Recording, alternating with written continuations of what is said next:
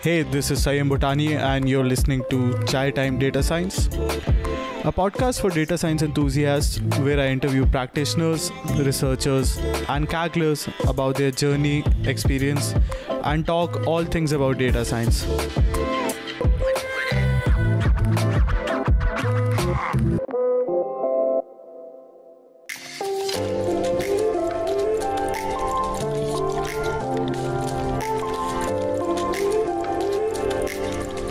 Welcome to another episode of CTDS.show. In this episode, I interview one of my first teachers from the Udacity Nano degrees. A few of you might know I've taken a lot of courses online. In this episode, I interview Dr. Serrano, who's an amazing content creator and currently a quantum AI research scientist at Zapata Computing. In this episode, we talk about Luis's process of creating the amazing videos. By the way, you should really check them out. Luis creates these amazing, very intuitive and easily approachable materials for anyone to enjoy on his YouTube channel.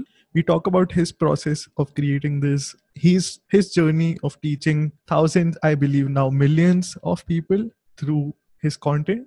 We also discuss about his book, his upcoming book titled Grokking Machine Learning, which is, as you might expect, aimed for anyone who's interested in machine learning. There are no prerequisites.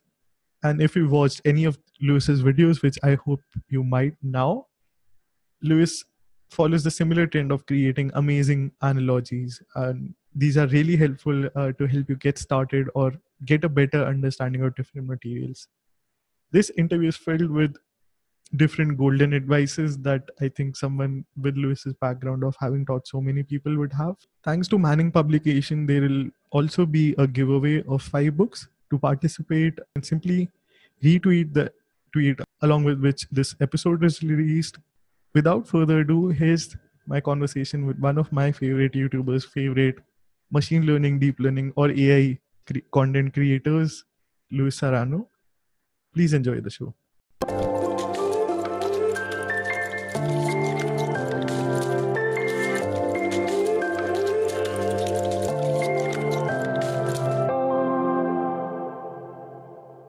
I'm really excited to be talking to one of my first teachers of machine learning, one of my first teachers of deep learning through the Udacity Nano degree, Luis Serrano. Luis, thank you so much for joining me on the podcast. Thank you so much for having me, Sanyam. It's an honor to be here. So I have a lot of questions. I call these stupid questions. I have a lot of stupid questions to ask you. But first, I want to start by talking about your journey. You started with, you followed the traditional path in academia in mathematics. Were you always drawn to math and academia? Why did you follow that path? And how did machine learning come into the picture? Yeah, I was always in the math path, and I wanted to be a professor. And I sort of just followed the natural path. You do undergraduate, master's, PhD, postdoc, but then somewhere in the process, just things were clicking different. You know, I think the research world, I wasn't that drawn to pure math research. I was, but not so much. I enjoyed the teaching more. I enjoyed other things. I started doing programming. I started for my own research, right? Mm-hmm. I started noticing that the academic market is tough, and it was gonna require moving around a lot, require maybe waiting, like this going from postdoc to professor is a hard step. And I started getting interested in other things, coding more. So I decided, yeah, maybe I'll just make a switch and start something new and see what happens. So I went to, I started taking online courses. So that's why I have so much love for online courses, because I did on, algorithms, machine learning, all that. And that's how I switched to Silicon Valley and never looked back. Fascinating. I want to read out a few words from your channel. I believe education is tremendously important, and I believe every human deserves a world-class education. Mm-hmm. Were the roots to this idea always there in your mind throughout your PhD? Were you also interested in teaching? Did you take any lectures at that time? Yes, I did. I was very lucky that I got to TA a lot, and it's in the place where I was, University of Michigan. They had an interesting thing in the math department where you weren't a TA, you were a teacher, a full-time teacher. So instead of having a lecture with 300 people and one professor and a bunch of TAs, what they had is 30 little lectures, and each grad student would teach them completely. So, and they were longer. So I had 4.5 hours per week of teaching with 30 students, and there was a lot of teaching interactive by groups and stuff like that for my entire PhD. So there was so much practice teaching that I had, that just the start of luck, that I really enjoyed that part. I always enjoyed the teaching. I always enjoyed giving lectures, giving talks about research. I enjoyed it a lot. I never thought too much of it. I never thought actively about education. I just enjoyed it like a hobby. It was later in life that I got into to really understanding and appreciating what education can do to the world. I see. Uh, and you mentioned you transitioned into the industry right around that point. How was that transition for you? And I believe your first job out of academia was at Google. What tasks were Yeah, you working on? You started with working on YouTube. Was that your secret, that you knew yeah. the insights to the recommendation engine? I wish. I wish I knew more tricks on the recommendation engine. The transition was not easy. I went from pure mathematics to many new things, like how does a company work. That was new for me. How to write code. I could write code, but I couldn't write the kind of code at Google is very different. Like I'd write code for my own in my own local thing, and so that jump was tough. I went into YouTube just I applied for Google. A friend referred me, and then he was in that team, so he recommended me for that team, and I ended up being in a machine learning team. I barely knew machine learning, but I was in the process of learning. And yeah, the recommendations team at YouTube, I really enjoyed it. I mean, I think as I said, the work was tough, and I had to learn things from scratch that the 20-year-old intern right by me knew more. And so I was working late. I was in the weekends because it was completely new for me. Uh, and yeah, I really, that's where I really learned most of the things that I teach. I learned them during that time. And yeah, I mean, I do find it very interesting that now I put videos on YouTube, and I benefit from what my team did, because when I was there, you see a lot of numbers. Like I was like, oh, okay, we made this model, and Hmm. then increase watch time by this much, and then number of creators and this and that. But I never saw it from the eyes of a creator. And Hmm. you getting your own videos recommended is amazing, because the traffic that I get for the videos, the majority is from internal recommendations. So I have a new appreciation for my old team. You didn't have a channel at that point. I believe it was after that the channel was created. Yeah, I started the channel. I actually just started putting videos first to because I started applying to like places, educational places, and some of them require like send a video or something. So that's how I started putting some basic videos. But then it got more elaborate later Okay. when I was, yeah, maybe I'll tell you more later when you ask me. Yeah. Sure. One of the themes that and I'm sure you get asked this question a lot. Students who are just new to this don't realize that there's a different pipeline to getting a job as well. If you could for once answer their question on how should they approach applying to job roles, or how should they try to get their first break into the field? Yeah, I think it's very important to get your code out and your thing. So having a GitHub profile is very important. I would say more and more. I mean, in an ideal world, to me, a GitHub profile is more important than what diplomas you have. Hmm. I think right now there's they're hopefully at a closer level of importance than before. But when I interviewed somebody, I would always, if they have GitHub links, I would look at their code, go through the repos, like look at other things they do. That's very important. Things like Kaggle competitions are very important because they give you projects, right? Normally in Yeah. an interview, you would ask, tell me about a machine learning project that you did. Okay, how did you do this part? How did you do testing? What models did you use and why? What optimizers did you use and why? Like, so you can only answer these questions if you have thoroughly gone through a project yourself and evaluated data yourself. So that stuff is very important. Other things, I mean, if you have the opportunity of getting, for education, like a master's or something, fantastic. If you don't, it's not needed. Online courses are very important. I've done all my technology education has been online courses, so all that is important. And throw yourself out there. Not applying to the job is the guaranteed way to not get it. Apply to things, apply to internships. Just have a resume. Maybe read up or try to get help on making a nice resume, because a recruiter may take 5 seconds reading it. Yeah. And just apply, because many people say, oh, I'm not qualified for this job, and I don't apply. But then, somebody who just, so many people apply to them, you just gotta aim high. So that's sort of my advice.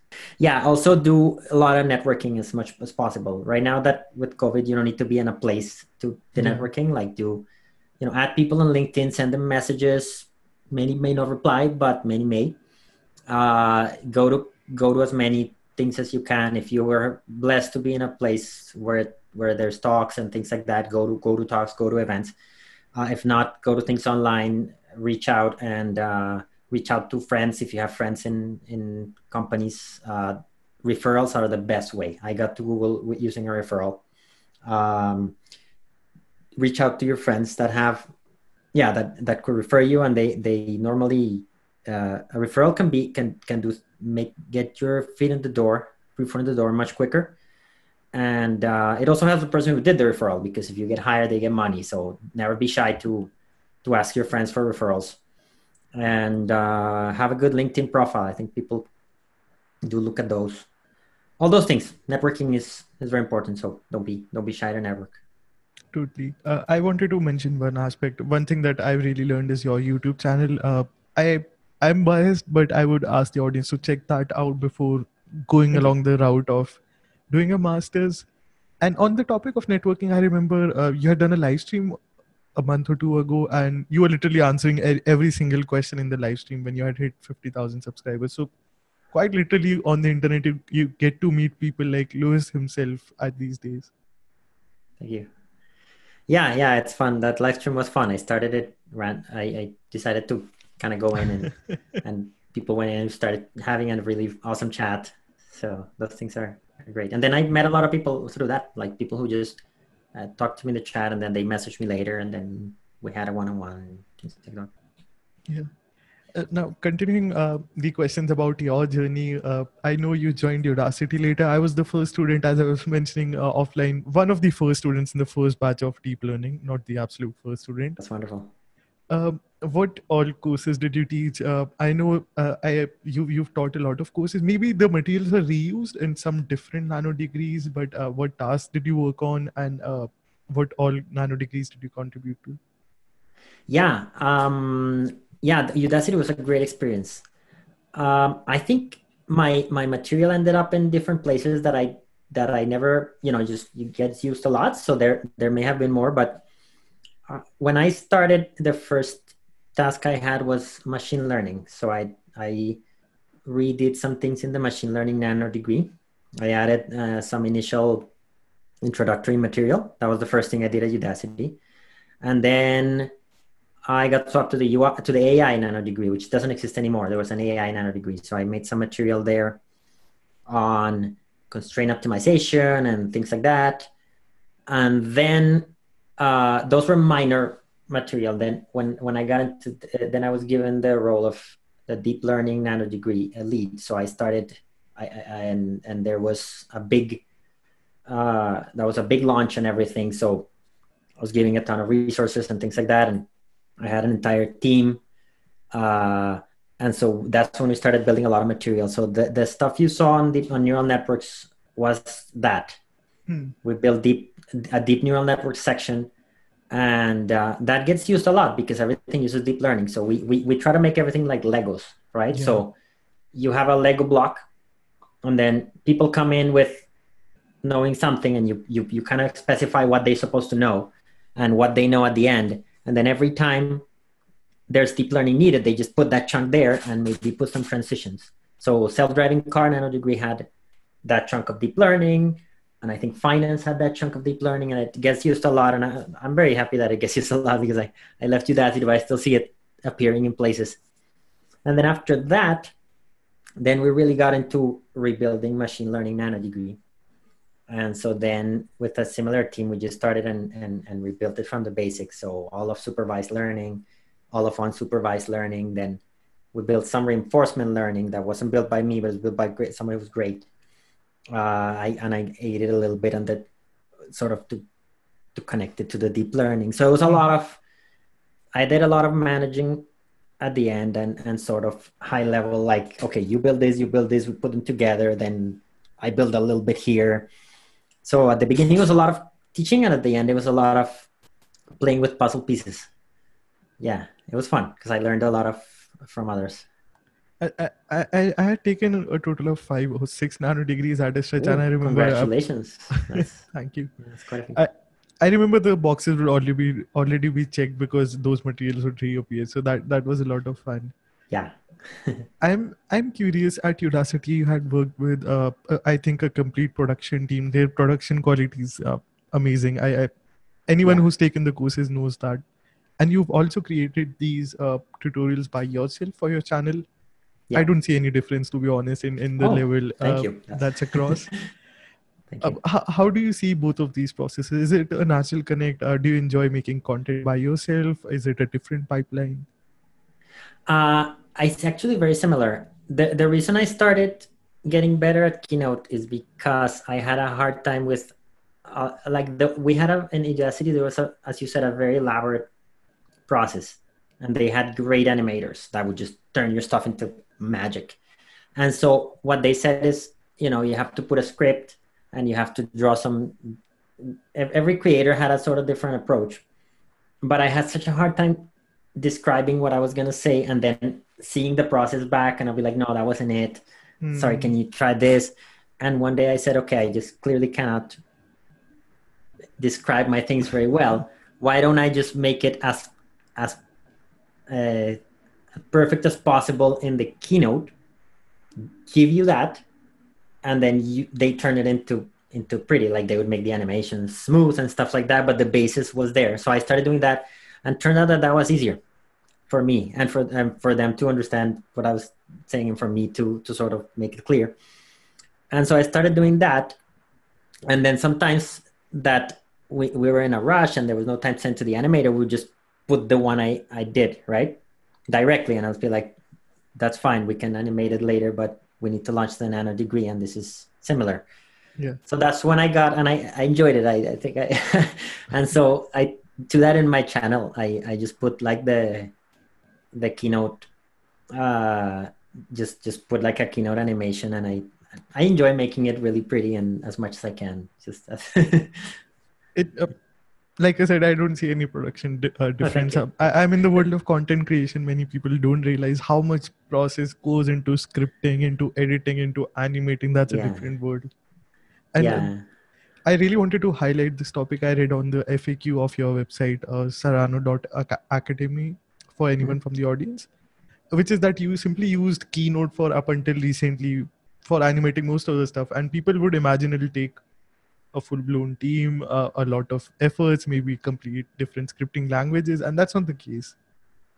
Thank you. Yeah, I've been wanting to learn some more advanced things. Sometimes I have something mathematical that I would just love to have so I use other things, but mostly Keynote, and but I've been wanting to do some more, maybe put some time and invest some time into it. Awesome. Coming to the next step in your journey, I'm really sort of connecting the dots and for the audience to learn from you. But you joined Apple later on as the lead AI educator. What did that entail? And I'm just curious of what were you teaching at Apple? Yeah, Apple was very interesting. I had I was teaching workshops internally. So they were starting something called Apple. Well, they not started, but they had something called Apple University, and they wanted AI content on it. So yeah, I was teaching in person courses and online courses, mostly on machine learning. It was very similar to what I was doing at Sorry, this was Udacity, but internal employee facing, right? It's not public. yeah, this was internal employee facing, and then also some consulting. Like I would talk to teams when they had questions, etc. And so I learned a lot as well, and it was fun to have like a combination of online and actually teaching. Like my dream, to have like 30 or some number of smart people and just teach them and try my material with them and in real time, right? Because at Yeah. Udacity it was great. We had great students, but it was delayed. Like I would hear from them later, oh, you should Hmm. fix this, or I would be on Slack. But to me, seeing the face of the person, because they could just be, if they're bored or if they're happy or something like that, that helped a lot and brought me back to my days of academia. So I enjoyed that. Yeah, that was fun. I really wanted to connect these dots because I remember you used to do these AMAs on Slack, especially the first few batches later. Different people were assigned to do that. What's one thing you've noticed that students, maybe a few advices or mistakes to students who just starting out? And I'm sure you've mentored people from different levels of experience. What's one advice you want them to hear, or what's one mistake that you notice them making? Hmm. Yeah, I find that. I mean, one thing is one piece of advice that you hear from experts, which I don't disagree, but I disagree in the way it's put. It's they say you have to know machine learning, you have to really know a lot of math and a lot of programming, and it has to be super solid, and then you can do machine learning. And I think yes, you do need to learn these things, but not before, but as you go. I Yeah. believe many times people see something and they go, "Oh, I'm not going to be able to do that until I go back and learn all these things." And no, I think you can start working on, first of all, pick whatever you like. Like if you like to build a self-driving car, like start with the self-driving car. And then if you need something, go learn it, right? The moment you need a particular package, go learn it. A particular math thing, go learn it, but with that motivation. Because if you learn it without motivation, if I go learn a bunch of linear algebra without knowing how it's going to help, it's actually nicer if I bump into the thing and then I go, okay, I need to learn this, fully motivated with the application. Yeah. So I think that tends to work better for people. So lose that sort of fear uh, and go for what you want first. I think that's kind of how I tried, and of course, different things work for different people. So, not meant, but for me, it's worked like that, and I noticed that many students get stopped by that fear of, oh, I'm not fully ready for this. Yeah, you are. So just jump for it. I remember I was in my sophomore year of undergrad at CS, which really means nothing. They don't teach you a lot in CS degrees, contrary to beliefs. And I was so terrified I'd almost applied for a refund because I'd signed up for the deep learning nano degree out of interest, and then I Mm-hmm. saw the prerequisites, which is linear algebra. Oh, I think I had failed that, and a series of more requirements which I wasn't sure if I knew. But turns out I was able to ask a lot of questions and learn them along the way, like you mentioned. Absolutely. Yeah, I think requirements are there to sort of say like things that will make it easy for you, but should never get stopped by a requirement because you can always you can always learning on the way, and it's probably much better that way. I'm still finding myself learning math and learning new things in linear algebra that I either forgot or never learned properly or something as I go when I need it. That's inspiring. Yeah. Coming to your current job, you're working at Zapata Computing Inc. Mhm. As a quantum AI research scientist, would love to know Yeah. what does that mean and what tasks are you working on a non-pandemic day? What does a day in your life look like? Yeah. Oh yeah, no, I love it. I love it at Zapata. We have it's like a platform to run quantum algorithms, right? So I'm working on a bit of that and working on the running the machine learning algorithms. So basically, we're developing the machine learning, the quantum version of algorithms. So we have to look at what the classical one does and how can you enhance it a little bit, right? Deciding what battles to pick, right? Like, where should I go for these algorithms or those? Some of them are like the classical, the simple ones, right? Like regression or something. They work very well in classical land. So enhancing those maybe is not the priority right now, but things that are more complicated, like generative models or things like that, they're studying a lot of those. So I study a lot of the classical side to understand it well. Look at what can be enhanced in the quantum side, and and just work on the platform, different things. And a lot of my work is also like explaining things. I mean, I always gravitate to that no matter what you put me to. So I get into, my goal at the end is I want to explain quantum computing and quantum machine learning to the world. And for that, I have to understand that first. So hopefully do similar to what I've been doing in machine learning, do it in quantum. So hopefully you'll start seeing a bunch of quantum material in the near future. Really look forward to seeing those videos on your channel.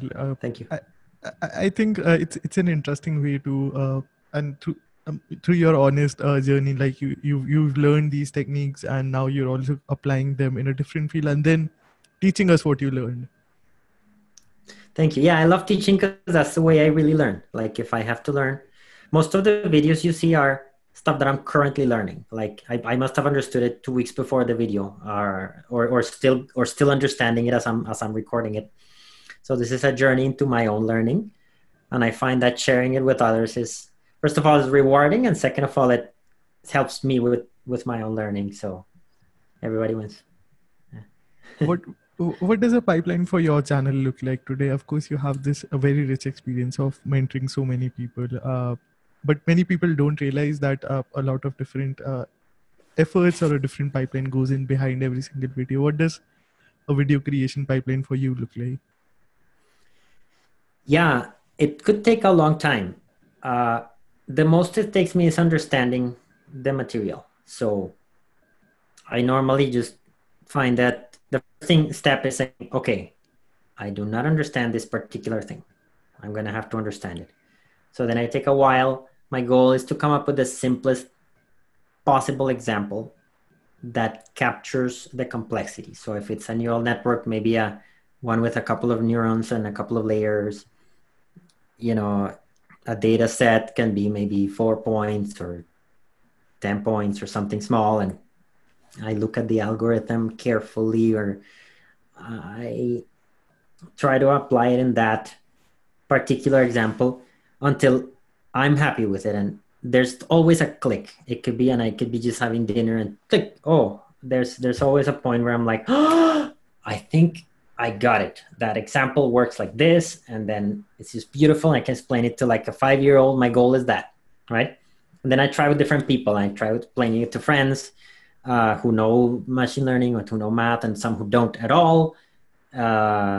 Because that my goal is to sort of find real life scenarios that anybody can understand. I think everybody knows math and thinks mathematically, but it's abstraction what some people have and some people don't. But if I am able to explain it in a concrete way to somebody, and then most people have the capacity to understand the most complex things if you remove the layers and layers of abstraction.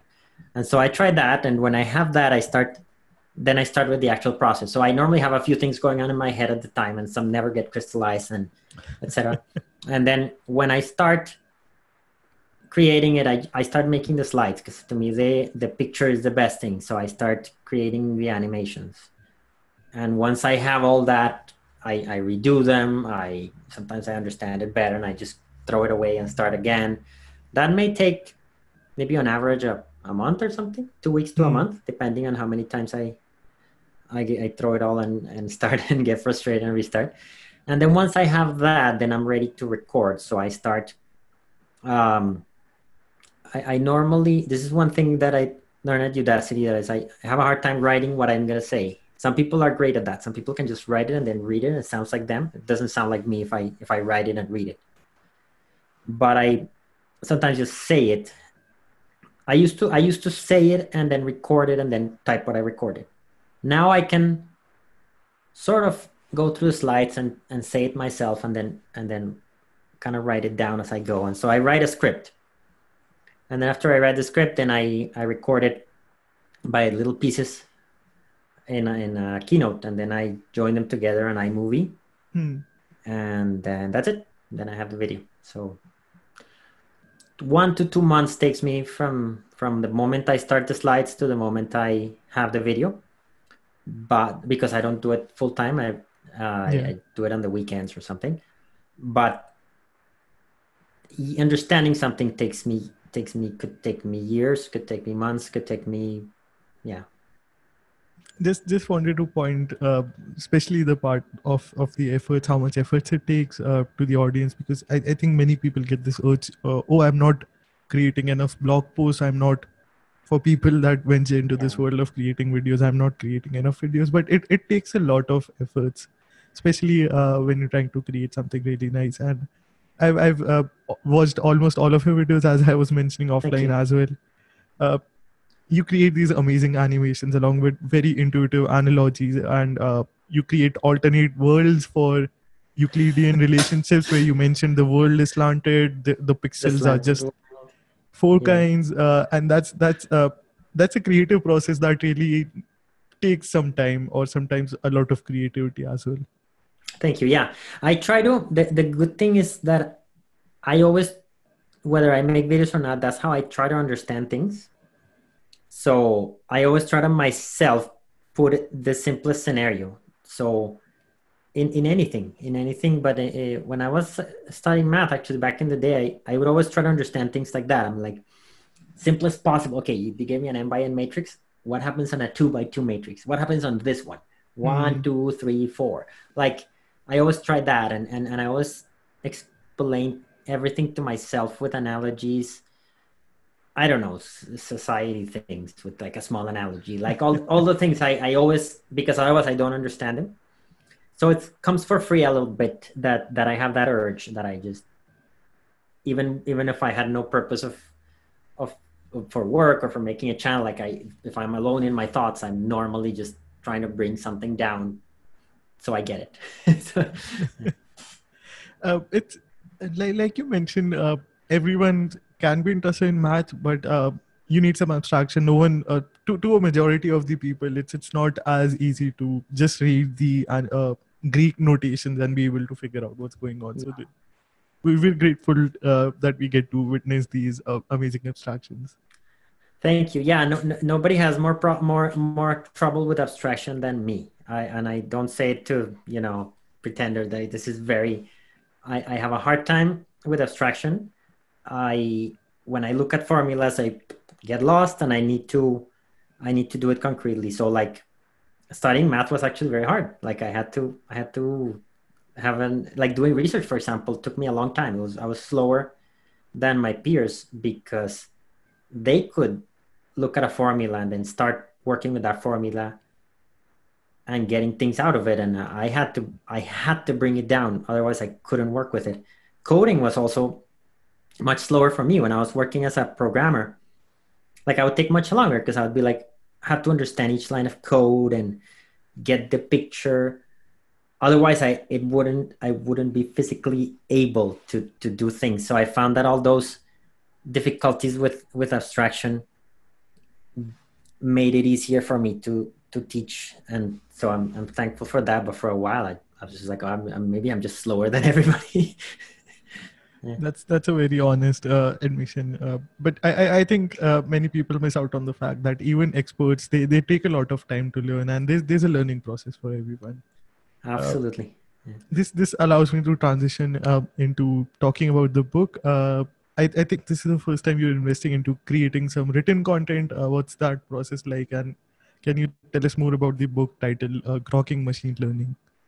Yeah, the book has been a great experience. When I was approached to write the book, I thought, "Ooh, that's interesting." I mean, I said I wanted to, but I know that my way of explaining is much more visual and hand wavy, and I want to go like, and so writing the book has been really interesting because I need to rethink my thoughts a lot. Like I can make a video in 5 minutes and explain something, but then that doesn't translate to like a short explanation in a book. That you need to be proper. So it's forced me to be much more concrete with my thoughts and be more precise. And so it's been a wonderful experience. It takes me a while to put something in writing, but it really has sort of shaped my thinking in a slightly different way that I've been thankful. Interesting. Yeah. Who's the book for? Can everyone expect similar approach to how you create the videos for literally anyone who's interested in machine learning? Can anyone who's interested pick up the book and get started? My goal is that to have everybody who's interested in machine learning. I don't want it to be just for people who've taken a lot of math, and that's why I try to not have the formulas. Also, I don't want it for people who are expert coders. But I do want that if somebody comes in with a lot of math or a lot of coding, that they still enjoy the book. So what I try to do is bring everything down to concepts. So the book, every chapter is a different algorithm. And for every algorithm, I have a story. So the story with, for example, the perceptron algorithm is I have some aliens living in a distant planet that you have just visited, and they say things to you, but you don't know what they say. And they only have two words that are, for example, like ak and beep, for example. And you have to figure out if they're sad or happy based on what they say to you. And you have some information about some aliens being sad or happy based on what they say. So you have to start figuring out what the words mean, or at least if the alien is sad or happy based on what they said. So I have a very simple example, like 4 aliens or something, and a couple of words. That's sentiment analysis, right? Now, it's people don't need to know matrices or to know algebra or to know calculus or gradient descent to understand the concept of trying to understand what a word means, right? Yeah. So we go from there, and then I start drawing some plots, right? Because everybody can understand what a plot is, and if you see some points that are red on one side and green on the other side, and you draw a line that cuts them, anybody can understand that. So I try to go as far as I can into things that everybody can understand. And somebody from math who knows a lot of math can still get benefit from that, because sometimes they just say, oh yeah, that's a picture of what's been in my mind for a long time, right? And people appreciate that. People appreciate when they have a formula in their mind and you draw a picture of it and put it in front of them, right? So I feel like that's for everybody. There are times where I need to write logarithms, or where I need to write things, and sometimes I say, okay, well, this is how you quantify this. But I try to put it either in an appendix or, as late as possible, because I really stick to concepts. And so, yeah, I think it's mostly a one size fits all, but it's particularly guided to somebody who says, I want to learn machine learning, but I don't have years and years of experience in math and programming, and I still want to understand the concepts, and that's what I'm aiming for. Pretty much an outsider, and I was really happy because I dived into the early access program. Manning has it up on early access for the audience that wants to check it out. Yeah. And I was so happy that I was worried, will Lewis have the similar analogies in a book? Is that even possible? And I was really happy to see them. Oh, thank you. For the audience who wants to check it out, can you give us a highlight of the book? What all does it cover? What all topics do you cover? And what can one expect out of the book? Yeah, definitely. It has, as I said, every chapter has a particular algorithm, and they're all supervised learning. So I maybe in the future I'll write on supervised or something like that. But so the chapters are there's one on linear regression, the perceptron algorithm, logistic regression, decision trees, naive Bayes. Yes, thank you. Decision trees, support vector machines, ensemble methods like add a boost or random trees or XGBoost, and then Neural and networks. neural networks. Yeah, neural networks is a chapter 2, and then there's each chapter has its sort of story. So it's an analogy that I follow through, and then I go through like geometrical explanations or probabilistic, if whatever it is. And then every chapter has code. So the beginning of chapters, you develop the code. So for example, we write the linear regression program from scratch, like how to write linear regression from scratch. And it doesn't use calculus, no calculus at all. It just uses just a small step that takes your line a little closer to one of the points, and then just picks a random point every time, and you can see it working, right? Then afterwards, by the time you get to things like decision trees, coding that is hard, and by then you just kind of want to use a package. So at some point I introduce the packages and I say, this is scikit-learn, this is packages for neural networks, things like that, because you don't want to write every algorithm. It's a line of code at the end of the day. So then we switch to packages. And then I also have some chapters on machine learning techniques. So we have things like regularization, things like testing, training and testing, ways to measure overfitting, underfitting, evaluations for classification, things like what's the difference between precision and recall, accuracy, all those things are the ROC, the curve, the metrics that tell you how good your model is. Because if you only focus on what the algorithms are, people go and apply them and they don't work. So you also need techniques on how to make your algorithm better. And then I also have like a full walkthrough of with a known data set from the beginning to the end, saying this is how you train it, this is how you test it, this is how you clean it up, this is how you select the features, all the way to training a bunch of models and doing things like grid search, doing things like, it just kind of covers, it's kind of a one-stop shop for machine learning techniques in a friendly way, basically. Mm-hmm. Where do you suggest people who have gone through the book, where should they go next, or what should they do next in their journey? Great. Yeah, great question. I think they should, if they want to get a job as data scientists, they can immediately apply after that to jobs. Other things to do, maybe do Kaggle competitions. Like I encourage people to look things on Kaggle, and I'm like, try this method on some competitions. So those are always helpful because they turn the sort of beginner into an expert. It's like at first you might be disappointed, though. I just want to point that out. Okay. Yeah, but anyway, I sort of encourage people. They can go to maybe take more online courses, maybe take more advanced things.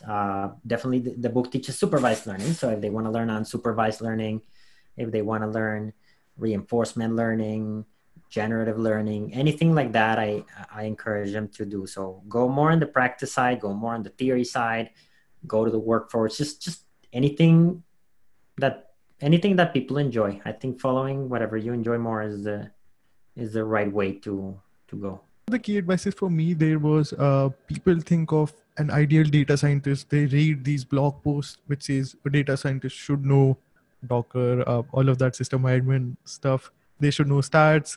They should be a Kaggle master or grandmaster. And you mentioned or you highlighted that even after reading this book, which is more geared towards beginners, they can start applying.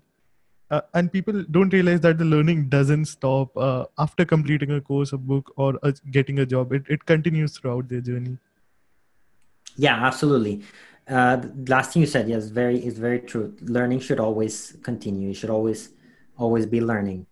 And yeah, for the beginning, it's a misconception. I think, yeah, people do think that a data scientist needs to know all those things, and all those are not needed. You need to know a little bit of everything, but you need to pick your battles. I mean, data science is such a huge field, and diverse in terms of knowledge, that it's hard to be an expert on all the things.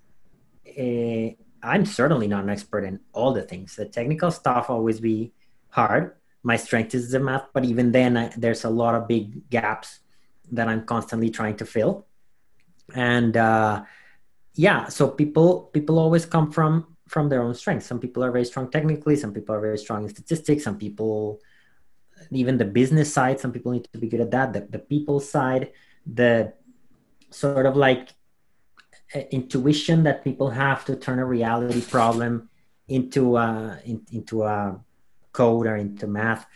All those are different skills, and at the end of the day, you need to be strong. You need to see which ones you're strong at, which normally are the ones you enjoy the most, and kind of capitalize with those, and then make sure you learn all the other ones, right?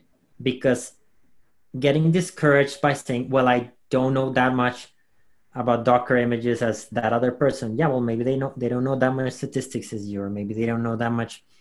Like, it's so many skills that just as long as you say, hey, I'm ready to learn things that I don't know and focus on, use my strengths as leverage. I think that makes the perfect data scientist. So jumping into the workforce is what I think is the most important thing, and people are much more ready for it than they think. That's an amazing advice to end the interview on. But usually I end the interviews on the advice of on the question of what's your best advice. I think you've already shared that for beginners. Just out of curiosity, how did you end up starting the YouTube channel, and do you recommend creating content to beginners as a process of learning, or just as a contribution to the community? Yes, thank you. Yeah, no, I definitely encourage people to show their knowledge. Yeah, I tell everybody, write some blog post, or if you like to make videos, or if you like to, what you're doing, making a podcast is fantastic. I always encourage people to share their knowledge because it helps everybody. I mean, we all have a different way of seeing things.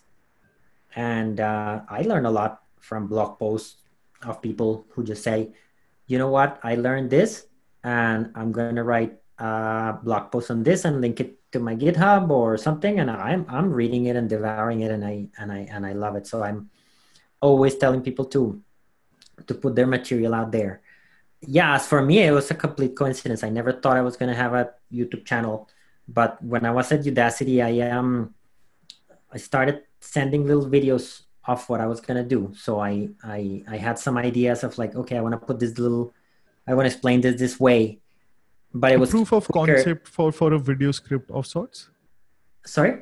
Were these like proof of concepts for video ideas? No, actually, when you look at one of the videos I have called A Friendly Introduction to Machine Learning, that was meant to be fully internal. Like I said, okay, I have some ideas on how to re-explain some of the concepts in machine learning, and I would tell people, hey, what about this? Hey, what about that? And be like, oh yeah, that's cool. But it would never I never gathered everybody at the same time for a while and tell them everything. So I thought that's hard. People are busy. I'm just going to make a little video and put it. I knew one thing of the recommendations, which is that if you have a channel with 0 subscribers and you put a video on it, it's almost like having it in a secure hard drive. Nobody will get to it. So I put it in my YouTube channel that didn't have videos or just had random things. And then I sent it to people in the company. Like I sent it to the VP and my director, my manager. And then one of them, the VP thought it was something we were doing in content, and he retweeted it. And he had a lot of followers. He just like tweeted it, and when I saw it, I'm like, oh, okay, sure, then I'll. And he said, yeah, they were encouraging. They're like, yeah, if you want to put your videos out there, go for it. I thought it would be like maybe restricted or something, but they said, put it out, and the video started getting views, and then I forgot about it. And then one day I logged into YouTube and I see my own video recommended to me. And I knew one of the things I remember from being in the video team is that the pool of videos that get recommended is relatively small. Like you're not recommending every single YouTube video. You're restricting it to a bunch that are already like trusted and have a bunch of views and things like that. So making it there, when I saw my own video recommended, I'm like, whoa, it made it there. And I see views and it's like 3,000. And I was like, whoa, how did this happen? So I thought, okay, if it if it gets to 10,000, I make another one. And then it did. And I started making them occasionally and here and there, and it just kept growing. So that's how it started. Pure coincidence. That's also an amazing endpoint to the interview, because we started by talking about recommendation engines. But for the audience, I'd like to mention that to date, I think you've taught around 3 million people through your channel. Of course, the numbers were never the intention. It was a side product. For people listening to this podcast, I would encourage you to check out Luis's channel. Maybe skip a few interviews if you like. Instead, watch his videos. You'll learn a lot. Hopefully, you'll come back to Chai Time Data Science as well. Yes, and my advice to them is also watch a lot of Chai Time Data Scientists, because you got a lot of cool interviews. So thanks so much. Yeah. Apart from the YouTube channel, what would be the other platforms where the people can connect with you that are listening to this podcast? If you'd like to mention definitely. The easiest thing is Serrano.academy. That's my page where I try to put everything. So anything that's relevant, I have it there. So I have the book there. There's a discount code in the book there. I have YouTube. I have things normally on GitHub, but if I do, they're probably related to a YouTube video. Twitter, they can connect me on Twitter. I'm very active there. LinkedIn. I try to put things often and sort of get the word out there. And I have the occasional blog post on Medium, so they can look at that. I think all of these profiles are linked on Serrano.academy. Yep. Otherwise, they'll be also there in the show notes for the audience that wants to connect. Thank you. Thank you so much, Luis, again for joining me on the series. Thank you, Sanyam, for having me. It's been a pleasure to talk to you.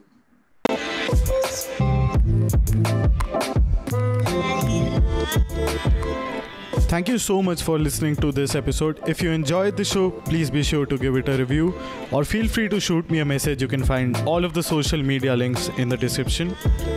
If you like the show, please subscribe and tune in each week to Chai Time Data Science.